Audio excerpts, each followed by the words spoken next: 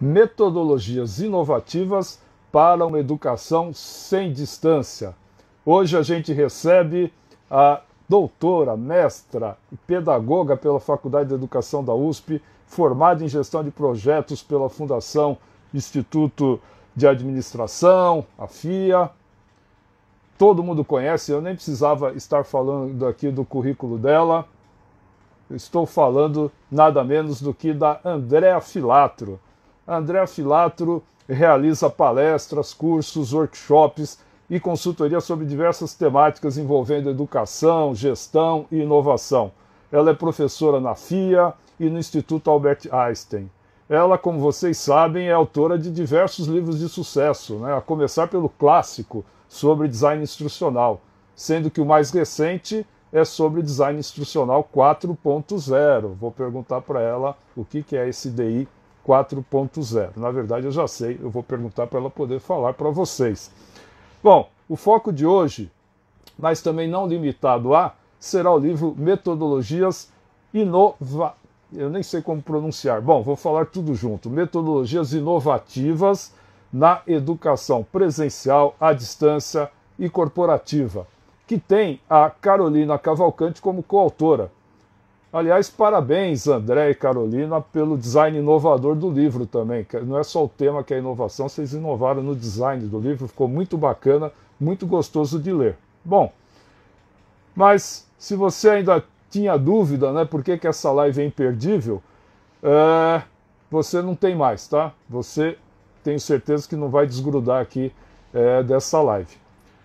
E falando que essa live é imperdível, a gente tem uma série de imperdíveis daqui para frente, que foi iniciada hoje com a Andrea Filatro, e depois a gente segue na sequência com outra imperdível na sexta-feira, a Alice Carraturi, ex-presidente da Univesp, a Universidade Virtual do Estado de São Paulo, atualmente diretora de conteúdo da Metodologias, e que conhece muito sobre educação à distância, sobre gestão, sobre conteúdo, sobre criação de cursos, administração, metodologias, etc. Então não percam, também na sexta-feira a gente vai ter, então, sempre às 17 horas, tá? Então na sexta, dia 26, a professora Alice Carraturi. E para fechar com chave de ouro esse ciclo, a gente está abrindo com chave de ouro, vamos fechar com chave de ouro também, na quarta-feira, dia 1º de julho, com a professora Vani Kensky. Então, não percam essa série que está muito bacana. Eu fico muito feliz de estar podendo receber essas três grandes professoras, educadoras, pesquisadoras e autoras. Bom, vamos então chamar a Andrea.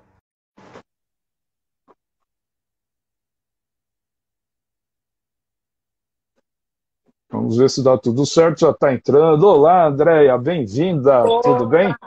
Muito bem, tudo muito bem, pessoal. Me ouvindo bem? Tudo certo, eu estou ouvindo, e se alguém tiver problema, coloque aí no comentário. Aliás, coloquem também suas questões nos comentários. Eu tenho um monte de coisas para perguntar para a Andrea, porque já faz algum tempo que eu não falo com ela, mas eu vou priorizar as perguntas de vocês, então, por favor, fiquem à vontade aí para colocar suas questões, tá?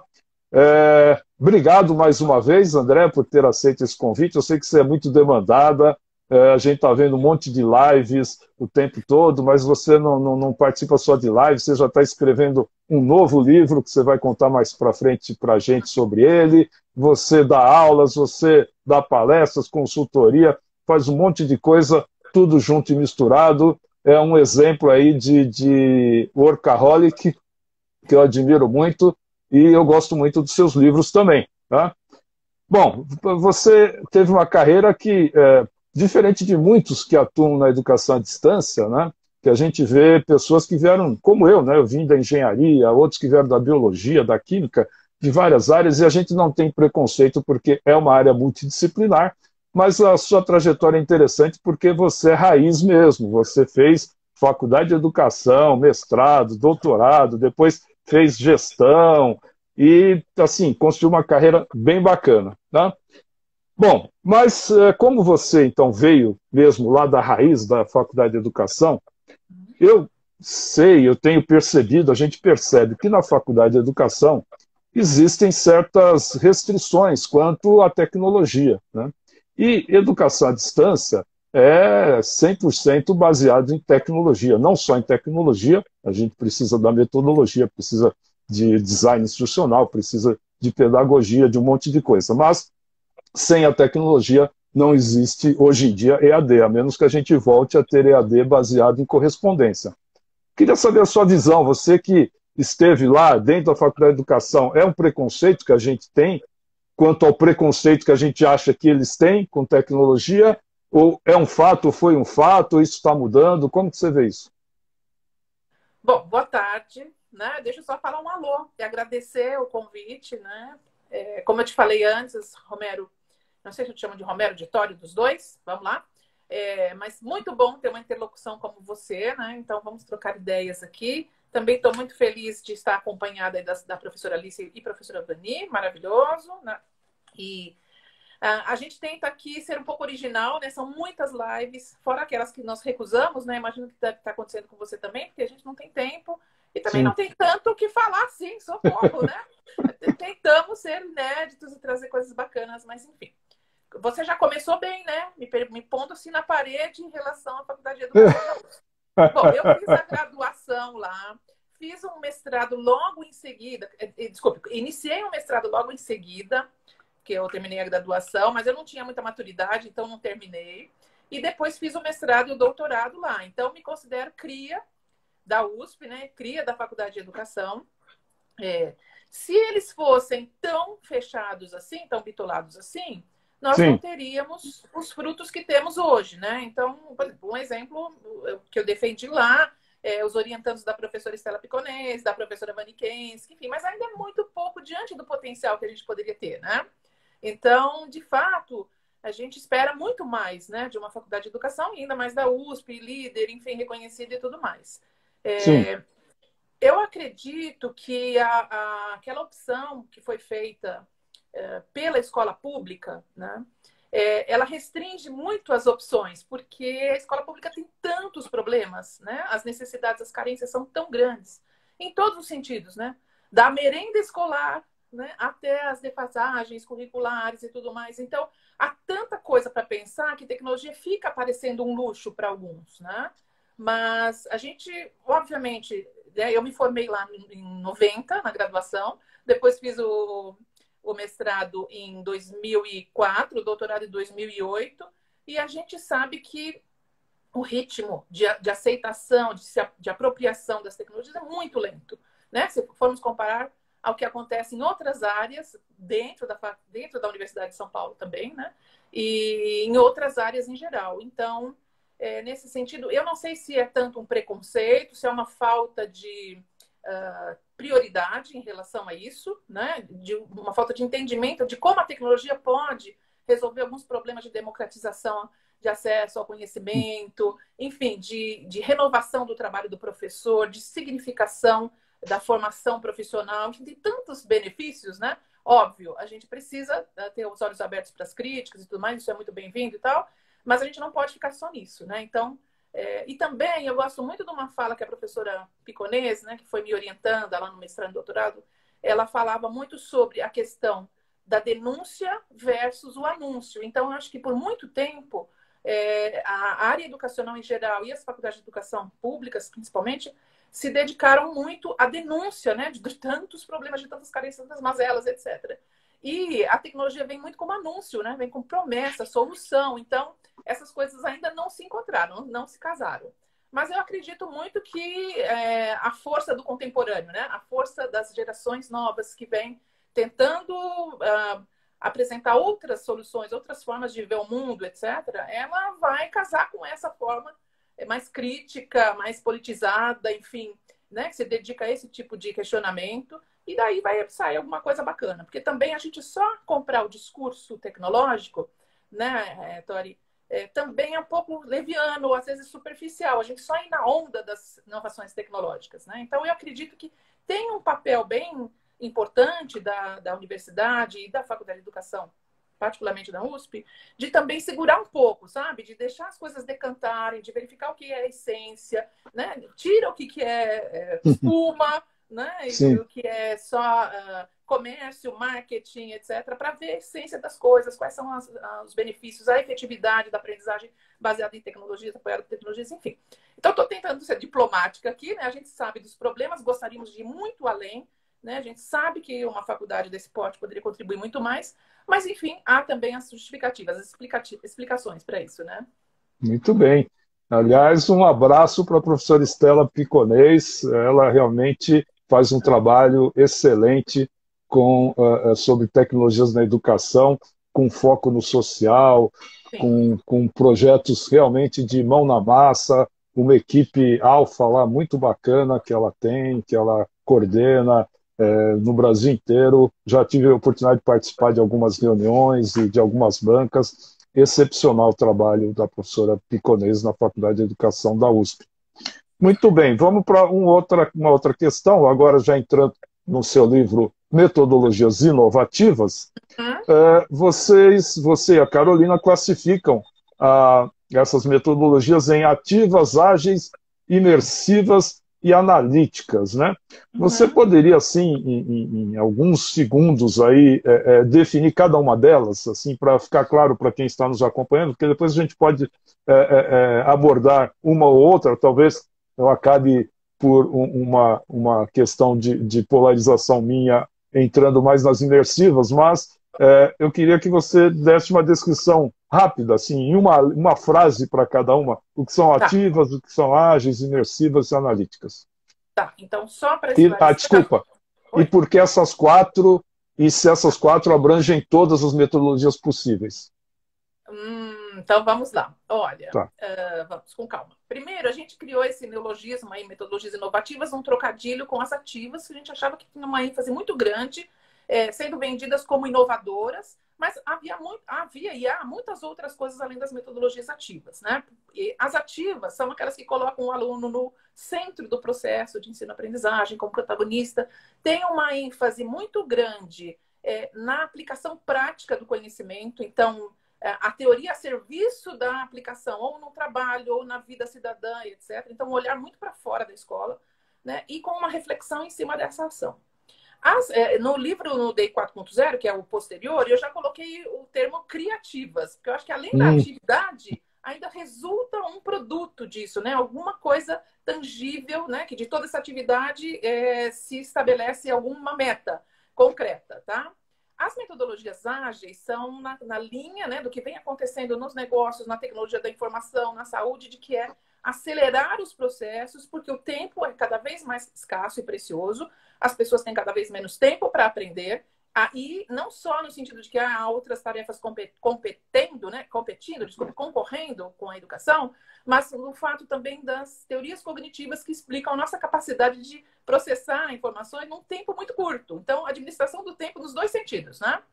As metodologias imersivas vão na linha do engajamento, da diversão, metodologias mais lúdicas, né? Que tem a ver muito com a participação das pessoas com prazer nas atividades de aprendizagem. Então, veja, atividade em tempo bem administrado e com alegria, né, com felicidade, com prazer, com engajamento, tudo isso já dá um bom cenário, mas a gente ainda precisa das metodologias analíticas para poder entender o que está se passando na cabeça das pessoas, né? E nós temos hoje tecnologias, principalmente quando a educação acontece em ambientes digitais, temos tecnologias que conseguem acompanhar, né, o desempenho, os acessos, as participações das pessoas. Então, as analíticas vêm nesse sentido de entender o que está se passando a cada proposta de atividades, de estratégias, de abordagens, e a partir daí fazer ou personalização, ou ajustes, ou recomendações. Esse quatro grupos de metodologias, quando nós escrevemos o livro, que foi de 2017 para 2018, lançamento em 2018, elas nos pareciam assim, a sistematização de muitas inovações soltas e cada um defendendo né, cada um gritando por um lado. Então, vamos sistematizar, dar foco para a gente poder dizer o que significa inovação em educação hoje. O livro novo que eu estou escrevendo, já vou emendar, tá? Vamos lá. Já é Metodologias Inovativas 2, a missão, né? Porque a gente sabe que existem outras metodologias sendo gestadas ou sendo amadurecidas em determinadas áreas educacionais, em determinados setores. Então, eu ainda não posso abrir para, né, dizer quais são esses grupos de metodologias, mas pode ter certeza que a gente tem coisas muito interessantes ainda aí por vir, né? Mas se a gente conseguir já colocar em prática esses 4 grupos de metodologias inovativas eu acho que já está muito de bom tamanho, né? Muito bem. Tudo bem? E muito bem, eu já quero agendar com você uma live quando você lançar esse livro aí, Tá bom. tá bom? Sim. Muito bem. Antes da gente entrar em cada uma dessas, eu vi um termo que você apresenta logo no início do seu livro, que é eutagogia. Você podia contar para a gente o que é essa eutagogia? Então, a gente tem visto muitas expressões, muitas citações desse termo por aí, né? Como se a gente fosse derrubar o que vem antes. Vamos pensar em pedagogia, né? Literalmente a educação, a arte, a ciência de educar crianças e adolescentes. A andragogia trocou o prefixo, arte e ciência de educar adultos. A eutagogia seria a arte e ciência de se autoeducar, né? É um termo que surgiu ali no comecinho dos anos 2000 para descrever um tipo de aprendizagem que só poderia acontecer na nossa era da informação, era do conhecimento, era digital. Ou seja, o ambiente está mudado, né? O conhecimento está sendo produzido, disseminado, amadurecido, questionado de diferentes formas. Então, a maneira como a gente lida com o conhecimento é diferente. Então, a eutagogia explica como as pessoas aprendem num cenário totalmente digital, né? De forma autodirecionada. Então, a vontade de aprender, a decisão de aprender, a tomada de rumo em termos de currículo, metodologia de ensino, enfim, poder totalmente para quem é o aprendiz, né? Com menor poder em relação a instituições, e a instituições você coloca desde escola, universidade, Sistema Nacional de Ensino, secretarias, ensino regulamentado, etc. Então, a eutagogia, ela descreve aí, vamos dizer, ela é um guarda-chuva que descreve um movimento, né, em relação a mudanças muito profundas na educação, poderíamos dizer até disruptivas. E não poderia esse termo estar mais atual do que no momento presente, não? Sim, sim. Então, 2000, assim, tinha sementes, né? E a Sim. gente que trabalha com educação à distância já vinha nessa toada, né, de revisitação, de revisão, de inovação, etc. Mas hoje está batendo na nossa cara a necessidade de mudar esse foco todo. Tá bem? Outra palavra que eu acredito que esteja mais atual do que nunca é a educação híbrida. E eu já escrevi alguns capítulos de livro, artigos, já há muito tempo, há 10, 15 anos, falando que o futuro seria híbrido, mas eu não tinha bola de cristal e não imaginava que ela iria acontecer de uma forma tão assim explosiva como está acontecendo agora. E quando eu escrevi no meu livro sobre as relações que existem de distância, né, distância aluno-professor, aluno-aluno e aluno-conteúdo, e que a gente pode ter combinações desses todos os distanciamentos, né? Então, posso ter uma combinação que está o aluno distante do outro aluno, mas está presente com o professor, ou o professor está distante dos alunos, mas o aluno está próximo do conteúdo, e assim vai, né? Mas algumas pessoas me questionavam que não fazia sentido uma das combinações, por exemplo, que era o aluno presente na sala de aula e o professor distante. Isso não fazia sentido.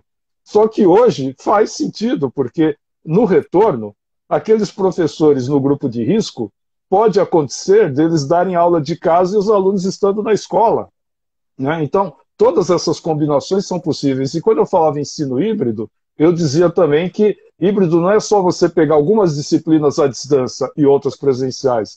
Eu vejo híbrido como algo de todas as possibilidades, do tipo, na mesma sala de aula, parte dos alunos distante, parte presente, coisa que vai poder acontecer também, se houver alunos dentro do grupo de risco, parte da disciplina ser à distância e parte presencial, coisa que está acontecendo agora. Então, o híbrido que eu imaginava, eu só não imaginava que aconteceria tudo de uma vez, parece que está acontecendo. Qual que é a sua opinião com relação à questão do ensino híbrido? Como que está acontecendo agora? Como que deveria acontecer? Como que pode ser daqui para frente? como ser feito da melhor forma, o que é feito errado e pode ser melhorado. Vamos lá. Então, por isso que é bom conversar com você, né, Tori? A gente tem muitos consensos, né? A gente pensa muito parecido, né? Eu acho que mais ou menos em 2012, eu criei um curso lá para a ENAP, Escola Nacional de Administração Pública, que era aprendizagem híbrida e estilos... Desculpe, era educação híbrida e estilos de aprendizagem. Então, justamente a gente defendia essa tese. Não é só a questão da modalidade presencial e à distância, né? Você mesclar essas duas formas de aprender, né? On e offline. Mas também a parte de diferentes metodologias, podendo ter desde metodologias mais auto-instrucionais, vamos dizer assim, né, em que o indivíduo aprende sozinho, de forma individualizada, personalizada, com atividades mais sociais, né, em que ele está inserido num grupo, com e sem acompanhamento docente, com ou sem tutor, né, com apoio docente ou apoio educacional que não seja exatamente de um professor, mas, por exemplo, um especialista. Por que a gente não pode ter alunos em uma sala de aula, né, para pegar o teu exemplo, e um especialista internacional entrando em ação, né? Então, enfim, formas de agrupamento, então, tipos de mídia, tipos de atividades mais teóricas, mais práticas, combinadas com trabalho, por exemplo, modelos como Work-Based Learning. Então, assim, o hibridismo, ele comporta tudo, né? E eu acho que tem muito a ver com a abordagem conectivista, que, vamos dizer, a expressão metodológica, filosófico-metodológica da eutagogia, né? Então, o conectivismo, ele dá lugar para tudo. Você é que tem que dar sentido, né, às conexões feitas. Então, veja, o problema é que se a gente fala assim, ensino híbrido em geral, nós temos que pensar nas crianças pequenas, na educação certificada, na educação continuada, na educação corporativa. A gente tem vários cenários, né, de aprendizagem. Então, uma resposta não serve para todas, né? Então, você ter ensino híbrido para crianças pequenas,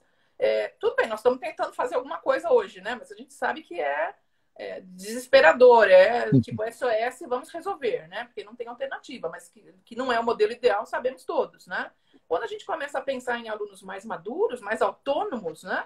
Aí essa possibilidade de hibridismo, ela é espantosa, né? Então, é assim de causar espanto, quanto tempo a gente levou para reconhecer, por exemplo, mestrados e doutorados à distância. Quer dizer, o aluno mais autônomo possível, que poderia fazer uso de todos os recursos, né? Desde estudar sozinho, até estudar em comunidades, até estudar em parcerias internacionais, e, enfim, de todas as formas e todas as maneiras, né? Esse que seria o mais preparado para, né? Ainda não tinha essa possibilidade regulamentar, né? Enfim, Posso fazer uma parte? Já que você tocou nessa questão da pós-graduação, eu também sempre achava um absurdo essa exigência da presencialidade na pós-graduação. Me doía no coração quando eu recebia alunos e alunas de cidades a 350 quilômetros da capital que vinham para assistir, saíam de madrugada para assistir minha aula, que eu já costumo pôr à tarde até para possibilitar pessoas que vêm de longe poder assisti-la, e chegavam tarde da noite depois em casa para assistir uma aula, participar de uma aula de 3 horas, né? E eu até pensava, puxa, vamos abrir uma exceção, eles poderem entrar pelo computador, mas eu estaria infringindo a regra, né? A regra é que tem que ter presença, eu tenho que lançá-la no sistema, que a pessoa estava literalmente presente, fisicamente presente, então a gente não fazia isso. Algumas vezes, nas minhas disciplinas, eu quebrava o protocolo e fazia uma aula totalmente à distância, até inclusive as apresentações de seminários eu gostava de serem feitas online, à distância, porque a participação era melhor. Finalmente, agora, eu tive a oportunidade de fazer uma disciplina totalmente à distância, disciplina de ambientes imersivos na educação, tecnologias imersivas na educação, em que a gente fez à distância, usando um aparato aí tecnológico de videoconferência, etc., e também um ambiente imersivo. A gente acabou fazendo algumas apresentações dos alunos em ambiente imersivo. Bom, o resultado, na minha percepção, e de muitos alunos com os quais eu conversei a respeito, é de que a disciplina ficou melhor à distância do que se fosse presencial. Funcionou muito bem, porque assim como eu estou conversando com você, tete a tete, assim, era assim com os alunos. E é o que você falou, a questão da maturidade, da autonomia que um aluno de pós-graduação tem. Ele está fazendo aquela disciplina não é porque o pai mandou, porque está na grade, ele tem que fazer, ele escolheu aquela disciplina, ele vai usar aquilo que ele está aprendendo na disciplina para o seu projeto de pesquisa, para a sua tese, para a sua dissertação. O engajamento é outro, a responsabilidade é outra. Então, eu tive 100% praticamente de presença ao longo da disciplina, discussões super enriquecedoras e, melhor ainda, as aulas ficavam gravadas, coisa que no presencial é difícil gravar aula, porque o foco é outro, você está falando meio distante, olhando para a classe, às vezes escreve alguma coisa na lousa, às vezes faz alguma coisa que a câmera não pega. Então, os poucos exemplos, as poucas tentativas que já se fez gravar uma aula disponibilizar não funcionaram muito bem, ninguém gosta. Só que aula online gravada fica perfeito, você compartilha a tela, você vê as pessoas, etc. Desculpe eu fazer essa parte, mas é que eu quis aproveitar porque eu acho que realmente foi um atraso de vida demorar tanto para a gente liberar pelo menos as aulas à distância. Mas como você disse, até a orientação pode ser feita à distância, como eu estou fazendo agora e que também está funcionando, né? Desculpe. Não, imagina. Então, mas só para esclarecer um ponto. O livro, por exemplo, Metodologias Inovativas, a gente tentou abstrair os princípios para que essas metodologias possam ser aplicadas em N cenários, né? Desde educação básica até educação corporativa, passando por ensino profissionalizante, ensino superior, enfim. Agora, por outro lado, a gente tem que contextualizar de novo, né, em relação ao público, né? As pessoas que estão aprendendo, enfim, e também ao contexto organizacional. Eu vou até te fazer uma confissão aqui. O design instrucional, né, que é minha área de especialidade, ele trabalha muito com restrições. Por isso que eu acabei de ler um artigo que diz que o design instrucional vai salvar a educação pós-Covid. Eu falei, meio exagero, né? Mas enfim.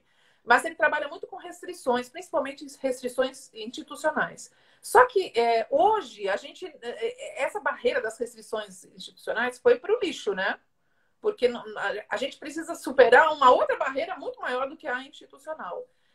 Então, veja, eu acho que o foco hoje, inclusive esse é o centro é o cerne das metodologias inovativas, é a centralidade na pessoa que aprende. Então, se a pessoa que aprende tem capacidade de estudar à distância, né, de fazer o seu próprio programa de estudos, escolher as metodologias preferidas, os horários, enfim, a forma de interação, maravilha, né? É isso que vai determinar qual é a tal da experiência de aprendizagem, né? Todos assim o termo entre aspas, que é um termo muito mercadológico, mas enfim, aquele conjunto de ações que vão ser desempenhadas para chegar ao objetivo de aprendizagem, né? Muito Então, bem. tirar o foco das instituições de ensino, né, que mandam e desmandam e fazem o que querem, e colocar o foco nas pessoas que aprendem. Afinal, somos todos aprendizes, né? Inclusive os professores. Perfeito. De preferência, então, né? Temos a primeira pergunta já, e eu aproveito para lembrar que eutagogia é com H, né? E é sobre eutagogia a pergunta da Carla, e que escreveu com H perfeitamente, por isso que eu lembrei, falei, puxa, como eu só estou falando de eutagogia, quem ouviu pela primeira vez não tem como saber se é com H ou não, mas a Carla sabia porque ela escreveu correto, eutagogia, e ela pergunta, eutagogia e autonomia podem ser confundidos, segundo ela. Ela pergunta se pode ser confundido dentro da definição do eu aprendendo, se pode ser confundido eutagogia e autonomia, como sendo termos sinônimos ou similares. Acho que eles estão relacionados, mas não são sinônimos, né? Quando o pessoal me pergunta, eu costumo citar o exemplo do meu avô, que veio lá de Portugal, da Ilha da Madeira, atravessou o oceano, veio para o Brasil e fez a vida dele aqui. Ele não tinha escolarização, né? Sabia ler e escrever porque aprendeu na família, ali na comunidade. E ele estudou sozinho através dos jornais, ele conversava com os clientes dele, enfim, ele se auto-educou, né, através dos recursos que ele possuía. Autodidatismo puro, tá? Ele era uma pessoa autônoma e ousada, né? Para atravessar o mundo e tal. Então, também aplicava isso à sua aprendizagem. Era politizado, enfim, etc. Mas veja, se ele vivesse hoje, né? Além dele fazer tudo isso, né? Por conta própria, por moto próprio, ele também estaria participando de uma rede virtual de aprendizagem. Então, a eutagogia, ela não diz respeito só a um indivíduo aprendendo sozinho, mas a diferença, o impacto, o efeito da aprendizagem desse indivíduo na rede de outros aprendentes. Então, hoje, mesmo que a gente não faça nada, Fala assim, só quero ir lá assistir a live do professor Romero Tori, não vou nem perguntar, não vou me manifestar nada. Mas só o fato de você já ter entrado, você já está deixando um rastro, né, um dado no sistema, e esse dado vai modificar o sistema de aprendizagem dos demais, né? Então, por exemplo, quando a gente vai lá olhar e falar, deixa eu ver se eu vou assistir ou não essa live gravada, nós vamos olhar o número de pessoas que participaram, né? Então, é bem cotado e etc e tal. Então, veja que na eutagogia, a gente tem algo que vai além só da autonomia individual. Tem todo um ambiente que cerca essa autonomia e que reforça a autonomia individual, ou seja, prover recursos, né? Sejam recursos de conhecimento, de ferramentas, de pessoas, etc., para que essa autonomia seja exercida. Então, vamos dizer que são conceitos relacionados, mas não são idênticos, né? Sim. Tudo bem? Será que... Eu acredito que sim, mas se a Carla quiser colocar mais alguma coisa, fique à vontade, tá? Isso. Deixa eu também aproveitar. O comentário dela aqui, olha, ela resumiu assim, então seria uma autoaprendizagem conectada em rede. Sim, Exato. Porque ela é acelerada, né, pela participação em redes. Mesmo que você não queira participar, você já está lá contribuindo para a mudança dessa própria rede, né, para o crescimento, enfim, para o fortalecimento. Muito bem, Carla, e muito bem, André, obrigado. Bom, deixa eu dar alguns avisos aqui, aproveitando o momento, estamos no pico aqui da nossa live, né? Estamos já com 30 e poucos aí, 33, se não me engano, a 34 agora acompanhando, mas já alguns passaram e depois muita gente também vai assistir depois, porque sabe que eu publico a live e a gente costuma ter um grande número de visualizações depois de publicada a live, porque é um horário que também nem todo mundo pode às 5 da tarde. Mas eu quero lembrar que eu fixei aqui um comentário, e-sem-d.org. Para quem não sabe, esse é o endereço do blog da Educação Sem Distância. Então, quem tem interesse em tecnologias na educação, inovação na educação, educação imersiva, tecnologias interativas, games, etc., na educação, frequente esse blog. Esse blog está conectado com o perfil Educação Sem Distância no Instagram. Então, inclusive, lá na bio do Instagram, você entra, se você clicar lá, você vai entrar num site que dá link para praticamente todas as matérias publicadas no Educação Sem Distância. É só clicar sobre a imagem, que é a mesma que está lá no perfil, e que você vai entrar provavelmente alguma matéria do blog ou alguma coisa complementar. E falando nisso, a gente já vai colocar lá no blog algumas coisas sobre um projeto bem interessante que a professora Andrea está participando, que eu vou pedir para ela falar, e que eu já vou colocar o link aqui para quem quiser acessar esse projeto lá no LinkedIn, que é o qt-esend.org. Então, o Esend é, na verdade, o blog. O qt.esend é um link curto que é vinculado ao blog, mas que vai direto lá para a página de discussão do tema 37 das quarentemas. Então, qt de quarentema.esend.org, você já vai cair no tema 37. Por que esse tema 37? Então, eu vou pedir para a professora Andrea falar o que é esse projeto Quarentemas, com M de Maria, Quarentemas, ou seja, 40 temas, e do que se trata o 37, que eu tive a honra de ser convidado para discutir esse tema 37 com a professora Andrea. Vamos lá. Então, esse é um projeto da nossa querida Fernanda Furuno, né, que é super atuante em educação à distância. Muito, ligada com as inovações, startups, tudo que está, né, bombando, assim, borbulhando, ela está no meio. Então, ela e super criativa também. Cria frases lindas o tempo todo. Sim, junto com a professora Jucimara Rosler.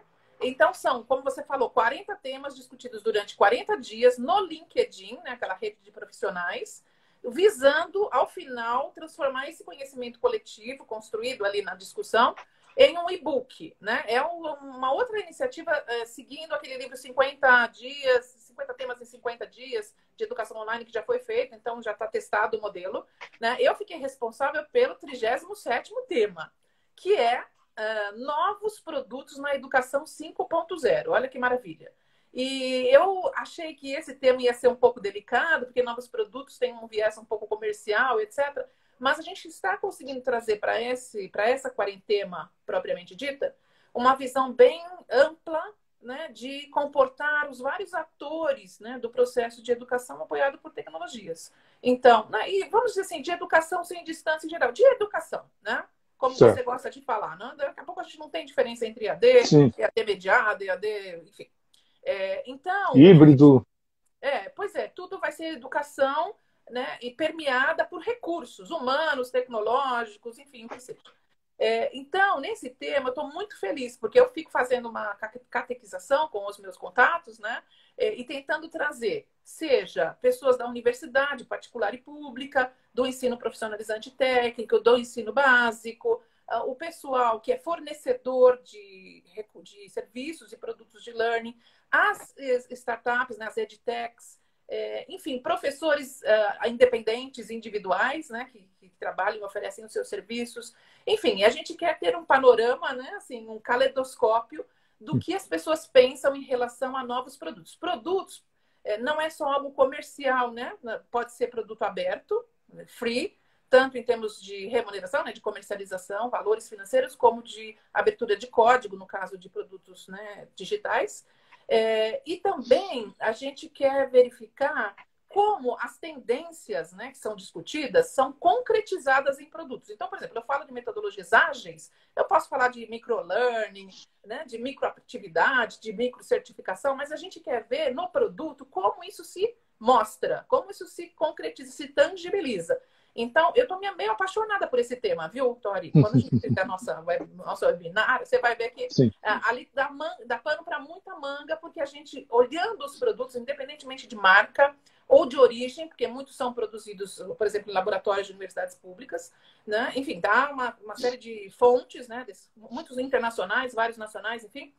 A gente consegue, então, identificar nesses produtos as tendências e olhar de uma maneira concreta, né? Vamos ver realmente o que existe, o que pode ser feito e quais são as implicações disso para a educação. Então, convido a todos, a participação é livre, né? É uma série de discussões, basta entrar lá e responder, né? Ou criar um novo tópico de discussão e o nome das pessoas que estão discutindo vai aparecer no e-book como colaborador. Então, estou muito feliz e a gente já falou desde social reading, né? Que seria leitura social em e-books colaborativos, e outras plataformas em que uma pessoa lê, deixa comentários, a outra vê, enfim, a análise de dados, tudo isso, passando por chatbots, né, robozinhos inteligentes, realidade aumentada e virtual, a questão dos tours virtuais, enfim, tem uma série de coisas, cada um chama para um ponto, né, recursos de acessibilidade, inteligência artificial para reconhecimento visual, enfim, N coisas. Então, eu estou bem contente, acho que a gente vai fazer um belo trabalho aí. Muito bacana. Uhum. Parabéns você, parabéns a Fernanda Furuno. Muito legal. Bom, tem mais um monte de perguntas, vou tentar ver. O que a gente não conseguir responder aqui, eu vejo com a Andrea se a gente pode responder no blog depois, tá? Ou nos comentários, ficar disponível lá no Educação Sem Distância. Bom, Gessi pergunta como que nós vemos a EAD no ensino fundamental e médio, mas eu deixo só a visão da Andrea quanto a isso. Qual a sua visão, Andrea, com relação a EAD no ensino fundamental e médio? Então, bem delicado, né? No ensino médio, a gente já tem algumas iniciativas. Inclusive, você citou a professora Piconés, né? Ela foi pioneira no ensino médio à distância aqui em São Paulo, né? Junto com algumas outras instituições aqui no estado de São Paulo, né? Obteve reconhecimento e tudo para jovens e adultos não escolarizados. Então, usando tanto material digital como material impresso, enfim. No ensino fundamental, né? Fund 1, Fund 2, eu acho que a gente tem que pensar em uma adoção progressiva das tecnologias, né? Mas, veja, quanto menores as crianças, mais apoio humano é necessário, né? Mais centrado na mediação pedagógica, na interação entre as pessoas, na socialização, né? Enfim, então, vamos dizer que o uso é progressivo. Então, a gente pode ter atividades à distância, mas assim, esse à distância seria a distância da escola, né? E aí nós temos uma equação difícil de resolver, porque as crianças, né, vamos dizer, adolescentes e jovens, eles vão estudar como? Aonde eles vão estar? A escola também é um espaço não só de socialização, mas de segurança, né? De amadurecimento coletivo, enfim, de controle no sentido de cuidado, né? Então, não dá para a gente falar assim, a EAD resolve tudo. Eu acho que tecnologia é bem-vinda em todas as fases. Agora, o modelo de não estudar dentro de uma instituição de ensino, com pessoas habilitadas para isso, né, com uma avaliação personalizada, etc., isso é progressivo para, né, como a gente falou antes, para pessoas com maior nível de autonomia. Né? As crianças não têm autonomia nem física, né, não têm autonomia orgânica para dar conta de si mesmas. Né? Então, tanto que os pais cuidam até, né, a sua juventude, Nessa hora, etc. Enfim. entram Então, os pais aí, né? Na metodologia, sim, temos que levar em consideração os pais, né? Os sim. Então, tutores domiciliares. sim. Então, vamos, assim, separar, né? Educação 100% à distância, eu, particularmente, eu acho que a maioria das pessoas, dos pesquisadores, dos escritores, dos praticantes, consideram não recomendável, né? 100% à distância. Mas da gradação de 100% à distância até apoios tecnológicos 1000, né? E formatos híbridos, né? E Sim. diversos de lidar com de interagir com conhecimento, com outras pessoas, com ferramentas, aí a gente tem variações, né? Agora, se Sim. você colocar branco no preto, a resposta não é adequado, né? 100% não é adequado. E Não para sei, quem não por favor, sabe... você quer Sim. complementar, Tori? Não, perfeito, não poderia, é irretocável, parabéns. Agora, para quem não sabe nada sobre educação à distância, por onde que tem que começar? Tem que fazer algum curso, ler os seus livros? A Diane está perguntando aí, o que você recomenda para quem não sabe nada? Começa pelo livro do professor Tori, né? O digital está super acessível, educação à distância fácil. Eu tenho os dois, viu? Tem um impresso lá, que é de 10 anos, né? Para trás, 7 Sim. anos. Você tem A primeira edição foi 2010, a segunda 2017. Então, porque meus livros físicos ficaram todos no interior de São Paulo. Só tenho agora os meus digitais. Tem os dois, né? Então, começa pelo livro do professor Tori, que acho que já dá uma boa mapeada nas coisas, né? Eu costumava dizer, participa de algum congresso da ABED, Associação Brasileira de Educação à Distância, porque lá é um microcosmos, né? Você vai lá, tem todo mundo. Só que hoje em dia a gente não está podendo ir fisicamente participar dos congressos. Então, dá uma circulada lá no site da ABED e você vai ver múltiplos atores que eu mencionei, né? Ali no Quarentema. Você vai ver professores, gestores, representantes de alunos, né? A gente tem também nesses congressos e na associação. Enfim, pessoal de governo, pessoal de educação corporativa privada e pública, ensino superior, educação básica, enfim. Então, eu acho que vocês têm que ir primeiro para associações que são reconhecidas, né? E autores de livros que tenham lastro, como, por exemplo, você tem. É pesquisador, é professor, é consultor, é gestor. Então, tem uma visão multidimensional do fenômeno educacional. Quando vai falar, consegue colocar todas essas questões em pauta e não apenas uma visão única, né? Uma única perspectiva. Será que é suficiente? E por lá no aí, site... aí eu acho assim, por exemplo, a partir da tua bibliografia e da minha também, né? Faço favor de ler meus livros.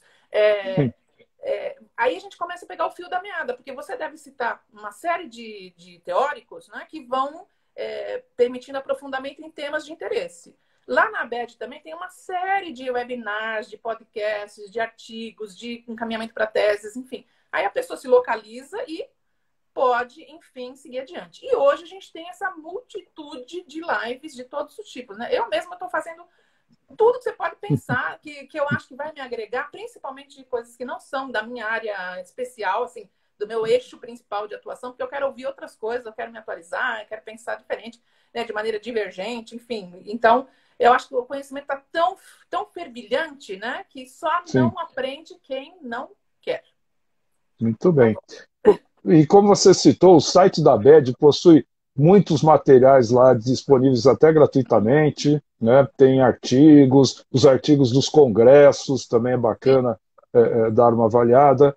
Existem muitas editoras assim sérias, publicando, como a própria Artesanato Educacional do João Matar, que publica o meu livro e os livros dele, que também são sempre muito atuais, e você tem livros que são com uma abordagem mais prática, que também, para quem quer começar já fazer algo, já tem lá o como fazer das coisas, tal. Alguns mais conceituais, como é o meu caso, como é de vários outros que que discutem mais a essência da coisa. Uhum. Os da Andrea, que aí dispensa comentários. Aliás, a Sil está perguntando onde pode comprar os seus livros. Então, livrarias digitais, né, de grande porte. Aí vou mencionar algumas, tá? Amazon, Submarino, Livraria Cultura, porque os livros que a gente trabalha são muito específicos, né? São técnicos. Então, é difícil você Sim, encontrar na prateleira de uma grande livraria. Apesar que hoje em dia a sim. gente não está, né, indo Nem pessoalmente à isso a gente livraria. tem. Então, mas assim, elas não têm a disposição ali para você pegar na mão, porque não são best-sellers, são livros muito específicos, né? Mas nas digitais, nas livrarias virtuais, isso está muito acessível. E a maioria no formato e-book, né?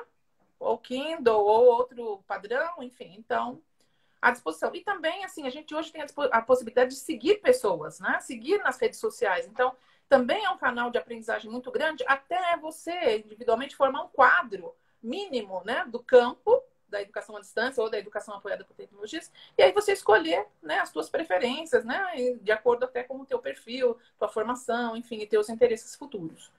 Sim. Então tem Muito bem. muito recurso, né? Muito recurso. A Carolina está pedindo para você falar um pouco mais sobre o trabalho colaborativo de especialistas e professores para as aulas. Entre professores, é isso? Entre trabalho colaborativo entre especialistas e professores para as aulas. Não sei Então, qual, veja, não não sei se sei ela está se fazendo, não é, sei se ela está fazendo uma referência ao design instrucional, né? Que acho que é geralmente isso. acontece dentro de uma equipe, né? Em que Isso. há muitas competências que precisam confluir, convergir para chegar a um resultado, né? Então, é isso? Vamos ver se é. Carolina, fala isso. É É. isso. Enquanto isso, o Ah. Graciano pergunta se existe uma relação direta entre a otagogia e o desenvolvimento proximal de Vygotsky. Veja, o Vygotsky estaria mais numa linha pedagógica, né? Em que as pessoas aprenderiam com seus pares, mas também com pessoas mais maduras, né? A zona de desenvolvimento proximal é isso, né? O que você aprenderia sozinho versus o que você pode aprender na interação com os outros e com outras pessoas já que andaram um certo caminho aí, né? Então, assim, se a gente for classificar didaticamente, o Vygotsky está mais para o socioconstrutivismo, que está debaixo da pedagogia. Mais orientadora, mais diretiva, né? Mais segura nesse sentido de que eu tenho um adulto ou um mais velho, um mais preparado, cuidando das gerações mais novas ou, enfim, de quem ainda está entrando num campo de conhecimento, né? Na pedagogia tem muita aprendizagem por pares e produção do conhecimento pelos próprios aprendizes, né? Então, por isso que a gente vê essa explosão de YouTubes, né? De vídeos feitos por pessoas que você olha e fala, o cara não tem 15 anos e ele está falando de inteligência artificial. E não é só porque ele é doido. A gente vê isso dentro, por exemplo, de cursos, né? Os MOOCs da vida, os cursos massivos, como Coursera. Você vai lá e você vai ver o professor, ele é fulano de tal, ele tem 15 anos. Então, veja, as pessoas produzindo também o conteúdo e não só uma orientação de fora para dentro. Será que eu respondi? Sim. Tá. A Carolina disse que é sobre a questão dos especialistas darem aula. Ah, Será que ela quer dizer quem não quem é especialista e tem título de especialista e não de mestrado ou doutor? Mas tudo especialista pode. já é um título legal, né? Quer dizer, já Depende muito. Fala. credencia o professor a dar aula no ensino superior, já sendo especialista, né? Ele não precisa ser mestre ou doutor para poder dar aula no ensino superior. Claro que se Pois for em escola pública, já em geral é exigido o título de doutor, né? se esse é o foco, também tem aquela questão de que o especialista que está no mercado e não uma carreira acadêmica exclusiva, né? Ele também é Sim, interessante para algumas áreas, porque aí você vai sim. ter aquele fervor, aquela sensibilidade do mercado, do que está acontecendo e tudo mais. Eu não sei se é nesse sentido. Se for, Isso enfim, mesmo, né? ela disse. Desde que esse especialista também desenvolva algumas competências docentes, né? No sentido de entender como as pessoas aprendem, enfim, porque às vezes o especialista, como ele não tem uma formação na área educacional, ele remete a modelos anteriores, né? Que ele teve, como ele foi Tá. ensinado, e aí ele repete. Então, é importante também ele ter consciência de que existe toda uma gama de conhecimentos, habilidades, valores, atitudes, etc., da área educacional, propriamente dita, né? Inclusive, olha, nós estamos falando de otagogia, por exemplo, tem um desdobramento desse conceito, né? Sim, Que esse especialista precisa de minimamente conhecer e praticar. muito bem. Bom, infelizmente faltam poucos minutos. Eu vou falar as duas perguntas finais. Tá, Você tenta responder em alguns minutos, tá? tá bom. O Renato falando se a aula remota é uma terceira via que chegou para ficar, ou as universidades vão manter apenas os meios presenciais ou semi, a classe EAD. E a Flávia fala já sobre como que é EAD na área corporativa, que é um assunto que você aborda bastante em seus livros. Então, vamos lá. Olha, eu acho que é bem-vinda essa explosão de aulas remotas, né? Eu que trabalho com IAD há bastante tempo, a gente tinha tantas limitações, a instituição não queria fixar horário, etc. Um monte de coisas, né? Agora a gente faz isso com o pé nas costas, né? Não precisa ter estúdio, não precisa ter aquele arsenal de especialistas acompanhando, etc. Então, eu acho que uma vez que as pessoas estejam experimentando isso, vendo o valor, né? O potencial e as limitações, acho que a gente vai introduzir isso, não precisa ser o único modelo, né? Aliás, não deve ser o único modelo, mas sim, né? Isso vai estar mais presente, porque a gente já vai ter experiência, os recursos já vão estar mais desenvolvidos, etc, etc, e as pessoas vão entender como funciona, é mais prático em alguns casos e tudo. Mas nunca é a panaceia, né? A Sim. única solução. E a outra questão de como é a EAD na educação corporativa, veja, educação corporativa, em geral, não é a atividade fim das empresas, né? É a atividade meio. Então, ela sempre tem que servir ao negócio principal. Se é na saúde, vai servir a questão de saúde. Se é nas finanças, né? Servir a esse propósito. Então, em geral, a gente tem ações que são, não queria dizer periféricas no sentido de inferiores, né? Mas elas são tangenciais ao negócio principal. Muitas ações de educação corporativa optam por modelos de autoestudo, né? Porque o indivíduo está lá para trabalhar e não para aprender. Mas, ao mesmo tempo, a gente vê um movimento dentro da educação corporativa de abertura para o desenvolvimento de competências socioemocionais, de uma questão que não é tão operacional, é treinamento para a função, né? De desenvolvimento um pouco mais amplo dos colaboradores, pensando mais a longo prazo, isso principalmente nas empresas de grande porte, multinacionais, né? Que mantêm um funcionário do começo da carreira até alguns anos, não dá para fazer um planejamento de mais longo prazo. A EAD é muito forte, por exemplo, no setor público, né? Como educação corporativa pública, porque é Sim. muita gente para ser capacitada, atualizada, informada, mudada de paradigma, enfim, todas as ações que a educação permite realizar, né? Então, pensa em ações, em sistemas nacionais, né? Às vezes a empresa é local, mas um sistema público, ele atinge todo o estado ou todo o país. Então, a EAD é muito bem-vinda para suprir essa necessidade, né, de as pessoas estarem perto através da tecnologia, tá? Diminuir as distâncias geográficas e temporais, né, através dos recursos tecnológicos, tá? Muito bacana. Foi ótimo conversar mais uma vez com você. Espero que a gente tenha muitas outras lives para continuar esse bate-papo. E quem sabe uma live à mesa de um café, tomando um café de Tomara. verdade ao vivo, né? Que eu estou com saudades. Muito Tomara. bem. Muito obrigado, viu, André? Não sei se você quer falar alguma palavra final, dar algum recado. Eu quero agradecer e incentivar, né, esse trabalho que você está fazendo com essa constância. Eu acho que você também está criando hábitos, né, nas pessoas. Sim. Eu assisti pelo menos as 3 últimas lives e fiquei apaixonada, anotei 1000 coisas, aprendi demais. Então, acho que você está levando a voz de pessoas que talvez não pudessem falar com tanta gente, né? A quem estiver interessado. Então, vejo o poder de democratização, né? De acesso ao conhecimento que as tecnologias permitem, que você está encampando. Então, parabéns a todos, estou disponível, estou nas redes sociais, participem do Quarentemas. Lá já tenho meus links para LinkedIn, Instagram, Facebook, etc. Estamos aí na vida, né? E muito obrigada, vamos com fé e força.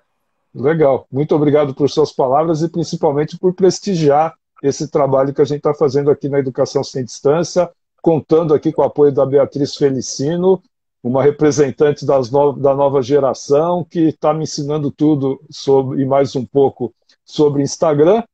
Então, ficamos por aqui. Até a próxima. Um grande abraço, André. Um grande abraço a todos. Obrigado a você que Tchau, gente. participou, que colocou perguntas. Tchau aí. Tudo de bom. Tchau, saúde para todos. Vamos lá. Valeu.